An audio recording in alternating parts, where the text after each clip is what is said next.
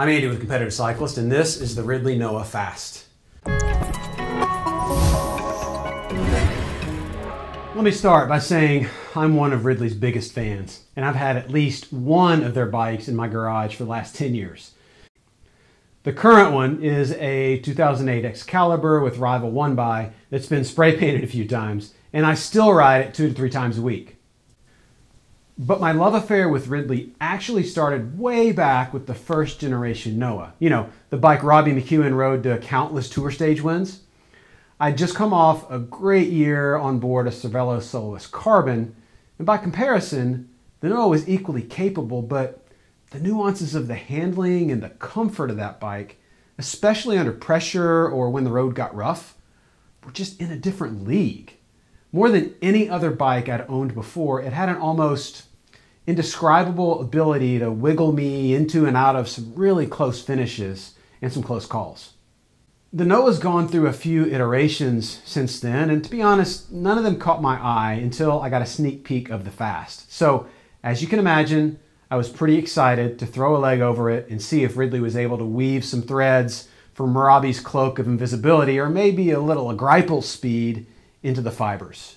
Thankfully, the NASCAR graphics, funky integrated brakes, and airplane wing tubes of the past are gone, and the new frame looks more like an all-rounder than an Aero bike, and you know, it rides that way too. Ridley achieved this balance through thousands of miles of testing under Team Lotto and an equal number of hours in the Flanders Bike Valley Wind Tunnel, a collaboration with other select brands in Belgium. Ridley fine-tuned their F-surface technology and added F-tubing to the mix, both of which create turbulent air for smooth air to flow over, and they left just enough room inside the tubing for your brake and shift cables.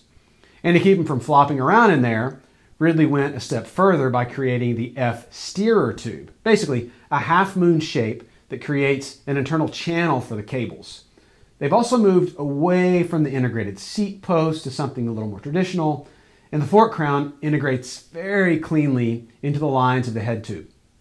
Of course, it's all made with a mix of 60-ton, 40-ton, and 30-ton Toray carbon, the best in the world. The result is a tidy bike from every angle with incredibly clean lines that's aerodynamic but far from ugly, stiff but far from heavy, and fast as hell over just about any terrain it crosses. I threw on my trusty 303s with tubeless 28s, and it did everything from uber fast group rides to a 4-hour mixed terrain event. And while the Noah certainly excelled on the road, it was a surprisingly capable all-rounder.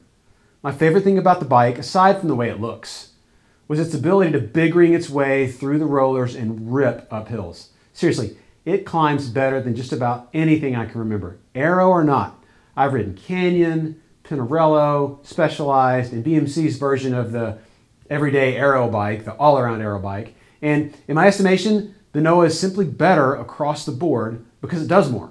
Better. And the handling, oh man, the handling. It takes me back 10 years to those dodgy crits and wild sprint finishes I did on the first generation Noah. There's just zero twitchiness. It's planted, it's predictable, and when you grab the drops and throttle it, the Noah shoots forward like it's on fire. It's one of the most rideable, tolerable, and manageable super bikes I've encountered. It's kind of like the Porsche 911. Fast enough for any track day, but usable enough for every day. If you have any questions about the Ridley Noah Fast, please give us a call or send an email to sales@competitivecyclist.com.